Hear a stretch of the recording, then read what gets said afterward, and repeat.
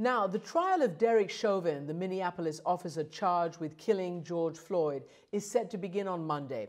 Our next guests delve into the challenges with policing as America grapples with institutional reform.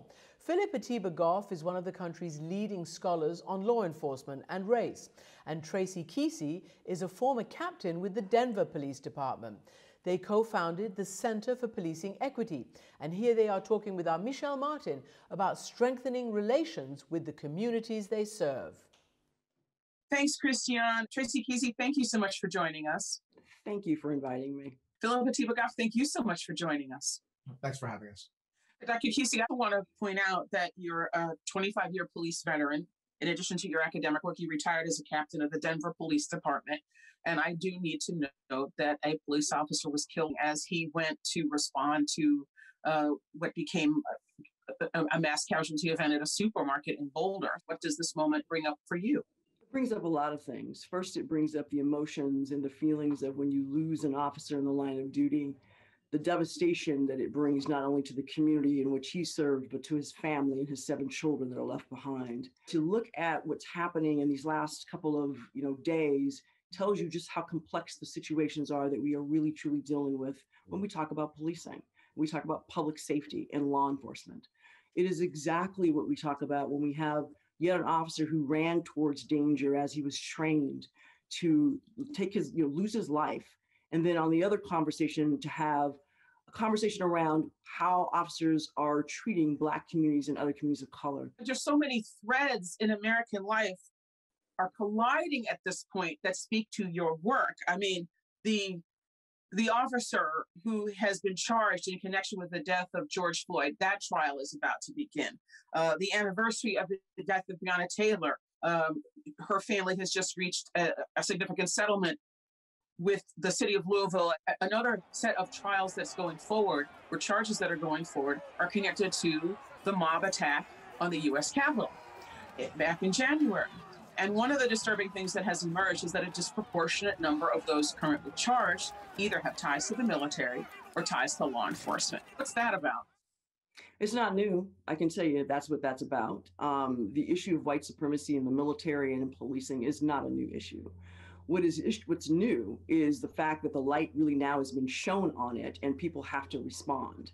So the question that a lot of us have, not just, retired officers, but current officers, I'm sure the military the same way, is what do you do? How do you begin to address those issues and those folks that are inside these organizations? And then how do you screen so you don't continue to bring them in? And so again, it's not new, but it really does add to what the communities across this country have been saying in the way in which they've been treated, in the way in which they are being approached about their own public safety. I can tell you a lot of my law enforcement colleagues who were very much about previous administration and being pro-law enforcement, we're at a loss for words when you have a group of people that you continue to claim support law enforcement, and yet you take the life of law enforcement. So I think that we really have to have that conversation about what did we really see on that morning. And what we saw was white supremacy on display and folks really not wanting to deal with the outcomes of that. Is it your sense that some people are attracted to this work because they see it as upholding the authority of a certain group of people over other people? I think I would hope that some people now know the history of, say, the Ku Klux Klan infiltration of police agencies, for example, or sort of the overlap between people who actually belong to white terrorist groups in their off time and then, belong to these law enforcement agencies. But I think a lot of people think that that's of the past. I'm sure some people think, well, that's back then, but that's not now. No, I would say that there may be some who feel that way, but if you really want to ask what's going on inside the organization and the feel of what is happening when we talk about white supremacy, ask officers of color. We on a daily basis have conversations with Black officers from across this country who will tell you they are not only experiencing it, they are navigating it, they are managing it, they're trying to get to retirement because of it. And so when you ask who's really thinking about, who's attracted to this particular profession, you have a lot of thousands of officers who want to serve, who really want to do the right thing. And you have some that are attracted to it for all of the wrong reasons. And part of the conversation that we're having and we continue to have is the tools that are used to screen people in and screen people out. And what we find, even as we look across this country, you can look at processes for people trying to join a police department, and you can tell who is going to be screened out before they even get a chance to go into that academy. It's typically Black men, and it's typically women of color. And so one of the interesting conversations that's really happening around this, right, and I think this is from the new administration, is to invest millions of dollars into recruiting so police organizations can reflect their community. What is sort of tone deaf about that is not asking about the experiences of Black officers and women in policing to know whether or not that is the way that you want to go. You can certainly invest, millions of dollars are spent in recruiting across this country, but once folks get in, it's completely different than what they were told it was going to be. And unless you deal with the culture of policing, you're not going to retain people. I'd love to hear more about the culture of police. Maybe, Dr. Goff, you want to pick it up here. I'm sure some people are listening to our conversation and they're feeling, well, gosh, I mean, that's a hard job, as evidenced by the fact that a man was just killed for doing it, right? So I think some people would say, well, why would you do that job if you were a bad person, if you wanted to hurt people? The people who do that job are people who want to help people. How can bad things happen if good people who want to help people are doing that job? You do have people who want to do the right thing for a living show up at the door and say, I'm ready to serve. That's a powerful statement. I'm ready to serve. And they mean that. And they're trained to put themselves between danger and the rest of their community. We can't let go of that and forget that as if that doesn't happen. It just happened then. And I want to bring his name, Officer Goodman, who was a hero on January 6th, where everybody said, look at this Black man saving all of Congress. That is a sworn officer, right? It's a sworn officer who was called a traitor by the people on the steps of the Capitol. It's not just about who shows up and does law enforcement. It's also what we allow, what we require law enforcement to do as the residents of communities, right? Law enforcement didn't just show up in Central Park. They were called. Law enforcement didn't decide that they wanted to be the first responders to substance abuse and mental health and homelessness. We decided we were going to take all the money out of the social services that serve those communities, and we were going to send law enforcement instead. Think about that just for a second. As a country, community by community, city by city, state by state, we decided instead of having services for folks who are having the worst time of their lives, we were only going to have that support them, services that help them to get better. We were only going to have services whose mission was to determine the need for punishment. So on two levels, we got to get the right people into the job, but we got to decide what the job should be. Because if the job is only going to be wherever there are Black and brown people struggling, I want to send badges and guns. I want to send people whose job is to determine, should we take away liberty? Should we take away life? If that's our decision, don't blame law enforcement officers or law enforcement executives for the fact that that's what happens when they show up. Blame us, because we kept deciding that that was the mission of law enforcement.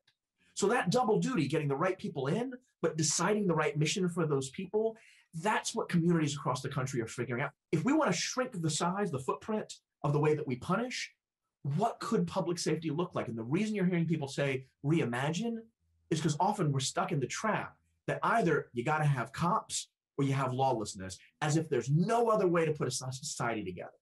Now, talk about that, because you've mentioned a number of jurisdictions as a way to reimagine the way policing is done, the way justice is done, have elected, say, reformist prosecutors. And that's important because, prosecutors determine, what cases will be brought and how those cases will be disposed of. Presumably, they're going to change the incentives for the behavior that's happening on the street. But what we've seen in a number of these jurisdictions is a furious reaction to these reformist moves, even though these are people who are elected, by the people. But what do you make of that? Like, what does that say? I think it's really clear that there's some forms of power that are being threatened in a way that they don't like, right? And I want to be also clear, this too is not new. Whenever folks came by and said, the power that shapes the United States into a white supremacist society is going to be challenged, white supremacy said, hey, might have forgot about us, we're still here. That's where violence happens, mass violence, where threats happen, where the FBI is mobilized against this notion of just Black liberation. If you think about a sort of simpler version of it, not just progressive prosecutor, but the battle cry that sort of cohered this moment in the long struggle for Black emancipation and liberty. Black lives matter? How anodyne a statement is that? Black lives are nifty. Black lives are not to be degraded, to be discarded without. That has led to folks calling for further prosecution, to new federal penalties for Black identity extremists. When power is threatened, this is what you see. And the power in the United States is not just corporate power, though it's also that. It's not just elected power, though it's also that. It's also the power of white racial politics. And it is being threatened right now more directly than we've seen over the past several decades. Dr. Keesee, what are your thoughts about this? Do you see an appetite in these departments for, what do you see as a person who's done that job, who's been on the street, who's been in the patrol cars, who's been on patrol, and who works with people, throughout your career, and now, of course, has a look at it from a research perspective? What do you see? As we look at the work that's going on across the country, what you see are communities exercising their power, where historically it has been sort of counted on that they weren't paying attention or they were just good with it. What is interesting about that power and what we see in the conversations that we're having with our chiefs, we have a lot of chiefs that really want to make sure that they are providing the right type of service for the community. I'm going to say that just flat out. They want to see it. Where you find a lot of the struggle happening is understanding how that should happen and what does it look like. There is a tremendous amount of concern in regards to, as we've all been talking about, what do we do and how do we sort of help get through this sort of spikes in violent crime? How do we make sure that victims need services, get those services? And so we're really trying to manage that piece. That's in addition to how do those services really, in an equitable sense, get even sort of parsed out? So if you have folks that have mental health issues, and you'll hear this in law enforcement, there isn't a chief that will tell you we should be the number one folks answering those calls for people in mental health crises. They just won't. But what they will tell you is there are some of those calls as well where you have folks who have not been on their meds that may be violent. How do we help protect those workers who are going in, who we believe are the right people to be going in? So you hear those really healthy conversations happening. I'm thinking about the case, and another case from Colorado, Elijah McClain in Aurora, Colorado. And he's walking along the street, going home. He's tackled by a police officer for no reason that anybody can determine, really. He's injected with a powerful sedative, and he dies. And how do we think about something like this? I mean, what needs to change so that something like this does not happen again? There was a lot of work done after Elijah McClain's death. They did a incredible, I don't know if you've seen it, they did an incredible review of the entire process to even say that the stop was not legal, but what he needed was a mental health service. Even, as you go on these calls, like most of us have, and you walk into these spaces and you yourself are saying, I'm not what these people need. I'm not what they need, but all I have is this. So if there's something in there that may be able to provide some level of comfort or provide some level of service, then if I can, I will. The number one thing we're hearing really around some of the pushback on the reimagining work is, well, if you get rid of, first the narrative is, well, you're going to get rid of all the armed officers. That's not it. It is really reduce that footprint to have the officers doing exactly what they say they want to do, and that's crime. When we do the analysis on 911 calls, that at least 2 to 4% of those calls are violent crime. The rest are social service calls. That tells you that we're out of alignment here about what we should be doing and providing with community. Another sort of issue that has emerged in recent weeks, even though it's clearly been going on for quite some time, is the rise in assaults on people of Asian descent. And I'd like to ask you, how do you think we should think about this? Because you're already seeing in the conservative media a desire to move the focus to Black on Asian crime. That is happening. That is a thing that is happening. We're seeing a renewed focus on, again, this notion that defunding the police is the cause of this spike in assaults. Okay, how do you think we should think about this? How should we be talking about this? Yeah, so I think part of the reason why it's confusing in the space that we're at right now is because we've been so dishonest about our history. right? When you have folks at the bottom of the social hierarchy fighting with each other, it's really easy to take the camera lens, focus in on them and say, why do they hate each other so much? And not zoom out and say, it's in part because they've been given so few resources. There are other people who are benefiting from this, right? So part of the way that we should be thinking about this is that you've got immigrant communities with, born in the United States, so native to the United States communities that are put in terrible positions of vulnerability, economic vulnerability, and a lack of social power. So that creates tensions because ain't nobody got enough in those communities. Those tensions become racialized in the service of folks who are extracting all of the resources out of those communities in the first place. If we had a broader lens, a broader understanding of who's actually benefiting and who's actually suffering, we would blame the folks who have very little far less than we do. The other piece of this is that we tend to frame conflict in the United States around race as if only Black people and white people exist, as if it's not that contest, that sin of slavery. We call it the original sin. But how do you have stolen people doing all this labor unless you also have land that's been stolen, right? So the genocide towards Native and brothers and sisters on this, we have to acknowledge that. And the imported indentured servitude that Chinese laborers got to do when they were forced to build railroads, also an incredible, backbreaking, disgusting, racialized form of violence that helped build the capital and the resources of the country. So when we frame racism as if it's a white thing happening to Black people, and we don't frame it as part of this larger project of extraction of resources from Black folks and brown folks and red folks, right? From Asian folks and Native folks, everybody, right? If we don't frame it that way, then it's easy to think that the problem is between whoever we catch on camera in that moment.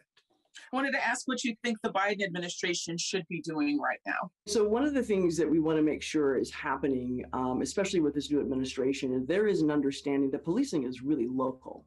We have violence interrupters throughout this country who have stepped in communities and have done things that police could not do.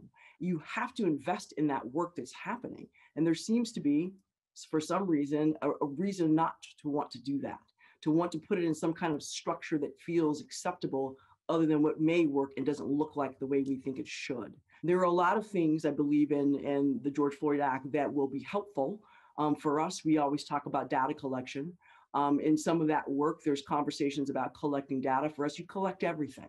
Do not sort of restrict, be very clear. And we have a lot of things on our website that helps guide those things where you can figure out what should everybody be collecting. So we truly can begin to look at what we need to do and to supplement the work that's happening on the ground. The thing that I want folks to be able to do, as you've been hearing bits and pieces of, I want us to gain a kind of historical literacy with consequences.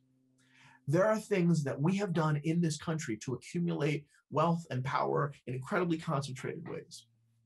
And it's always been on the backs of immigrants and darker skinned folks, right? That is not known, not as widely as it needs to be. It's not acknowledged, and we don't act on it.